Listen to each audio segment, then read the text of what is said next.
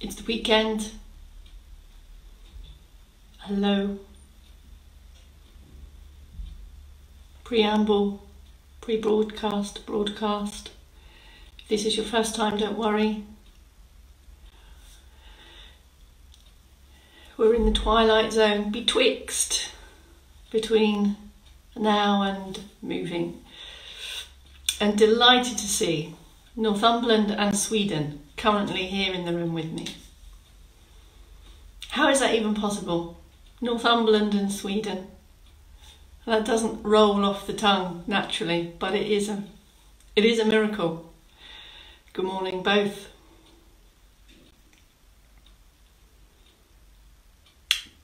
Also joined by Italy. It's random Saturday.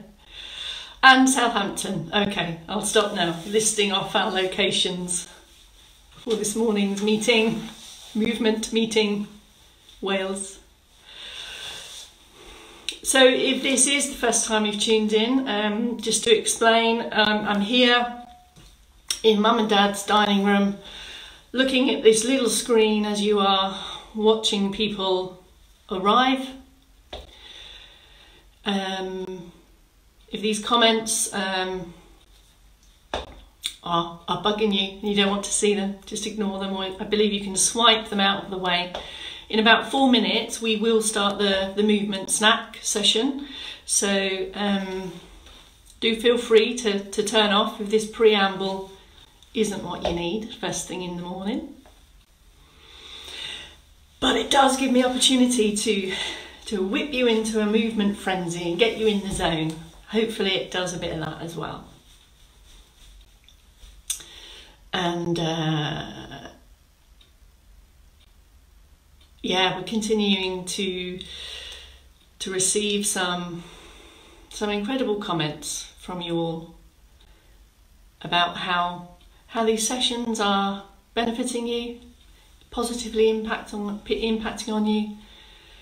So thanks for sharing those things. They really encourage us to do what we thought, which was this is going to benefit people. So it's great to see that confirmed for us.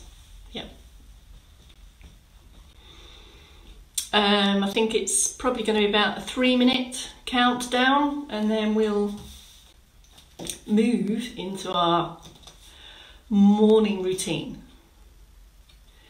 Routine being the key word there. So this whole initiative was really designed to build new routines during this period that we all find ourselves in. Hello everyone, it feels weird waving at the screen. I tried to stop myself doing it, but I feel like I know you all a little bit, really. It's all a bit strange. Vivian, Jane. Dawn Scouten, do I know you? Do I even know you? Last minute, are you ready? Are you getting excited? Are you getting the movement buzz going? Little pre-stretch there, did you see that? Oh.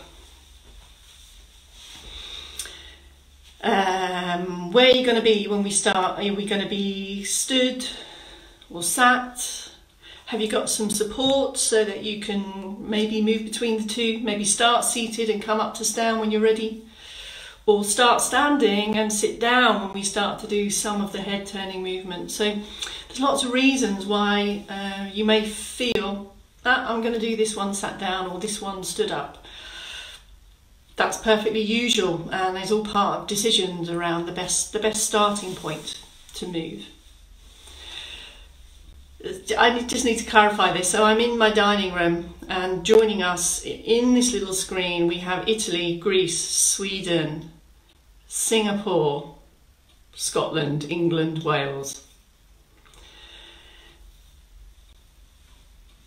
Which is a little bit incredible, a bit mind-blowing. And Finland, I think. Right, come on, enough hilarity. Not to mention Berkshire. Thank you, brother of mine, for your support. Come on then, here we go. Are we ready? Good morning, my name is Bex Townley from Later Life Training. Still, we are in week 2 of Make Movement Your Mission. This is day 13 of our scheduled 30 days. Some of you have been with us all of that time, and then lots of people have been joining days in between. Absolutely perfect. That's what we want. Keep joining us. There's plenty of room. This is movement snack 1 today. We've been building a morning movement snack built around mobility and getting us ready for the day. So that's what we're going to do now. Pick your position, please. Sit or stand. Once I take these off and go over there, I have no idea what you're saying, but I read all the comments later. Are we ready?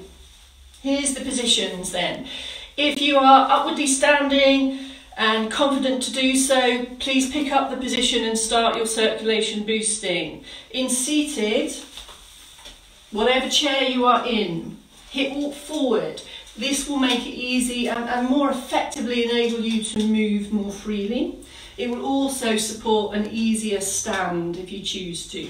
Feet flat, buttocks firm, lift tall and open, and let's start with our circulation boosting march. So this is all from the feet, generated from the feet, not flat foot. Really try to activate ankles and feet. In standing, it's the same. It just becomes a steady walk or a steady march on the spot. Even steps, using support if you need. Focus on standing a little bit more upright than you usually do. This is our circulation boost, and just serves to do that, to boost the circulation and get us ready for these movements. As and when you feel comfortable, bring in a steady arm. Arms and legs coordinate together in walking, as you will know. So we're just looking to replicate that here, and the same in seated. So 1 arm to start, 2 when you're ready. And we've been adding in some alternatives on these arm actions. If you prefer just to focus on either upper body or lower body, that's fine as well. Remember, this is our morning routine to get everything moving after laying flat for quite a few hours. So give the body time. The body can't just jump up and respond. It needs a little bit of time to respond. So after the circ boost, we'll just have a deep breath, reset, ready to go. And let's start, I want to do a little bit more on feet, if I may, sorry, forgot. I want to do some side taps, some directional side taps. So bringing in a little bit more hip mobility, continuing to use support of an appropriate height if you need. Look down if you need to, glance ahead if you can, and we're just angling the foot and the toe. It's the same in seated, just out, so we're extending from the knee also, and just getting a little bit more range of movement out of the toes there. Stay lifted as you go. Look ahead if you can, but do glance down if you need to. Sometimes it helps to see what's going on as well, or just feel what's going on, or both. All right, good. Mobility routine. In sit or stand, think about start position, and we're going to go straight into shoulder rolls, up, back and down. Hands on thighs in seated or down to the side. It really depends what kind of chair you're in. If we do this one, driven from the shoulders and my hands just come with me. In stand, it's the same. And again, hand on table or support if you need. Up, back and down. 1 time, 3 times or 5 times. Keep the head still. Focus on that backward press. And we're looking for just a little bit more range of movement than you ordinarily would. If you consider all of the tasks you do throughout the day, when do we really take the time to take our joints through their fullest potential range? We want to keep what we've got, but also gain and improve what we have.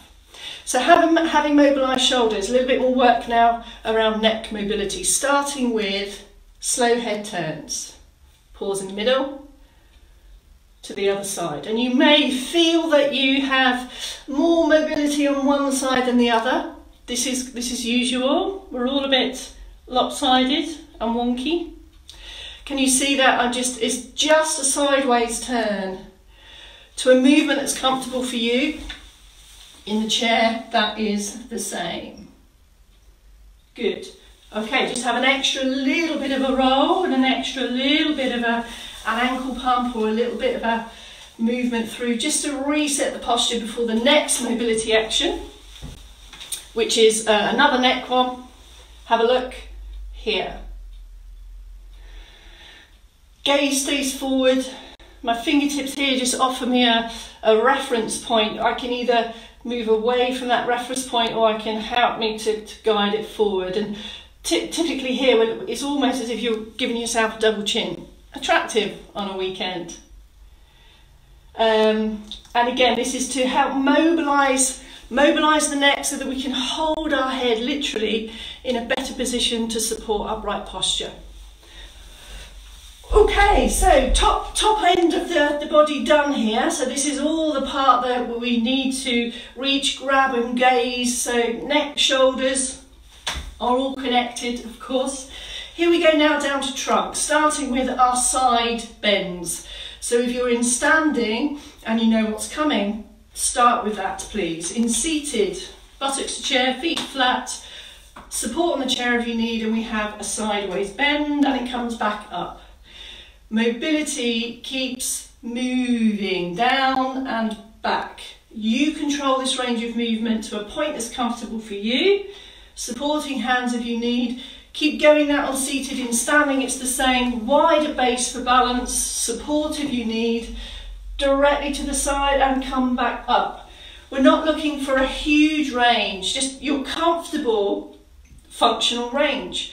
And try to squeeze down with control. You're in complete control of this range of movement. I squeeze down and I come back. Be aware as well, a bit of activity here in the tummy. So lengthen out of here and just a little bit of a pull in through the tummy as well, just to better support the posture. Keep breathing, which is quite important. Turning, trunk turns. So we've gone down to the side, now we're going to turn around. Everything in the chair. The buttocks really anchor us, buttocks and feet. So just the top half turns, we can bring hands with us, or we can just support them like so. A little pause in the centre. You might want to have a little slump or a reset and then go again. And it's the same in stand. Anything that turns will move the head. Wider base for comfort, and here.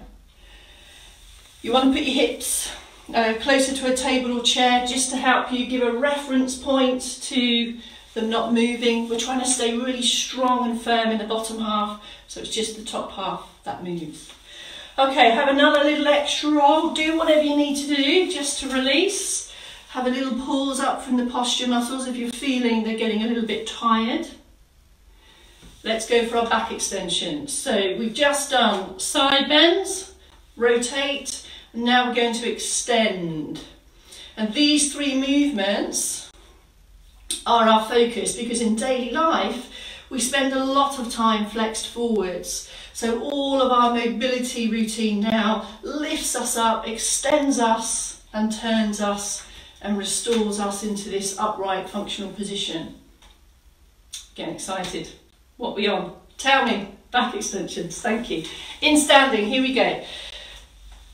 Steady and strong in stand, weight even.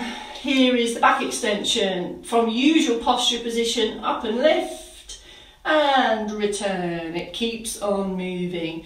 Hand on top if you want to, or back of the hand, and that just adds a guide. If you're steady and confident without support, we can really lift and extend, but keep the gaze forward, folks, keep the gaze forward. And as always, you can see my bottom half is really strong and solid. Same in the chair, lift and open. If it's comfortable to put a bit of hand here for guidance, that just gives you another reference point to fix the hip and extend the back.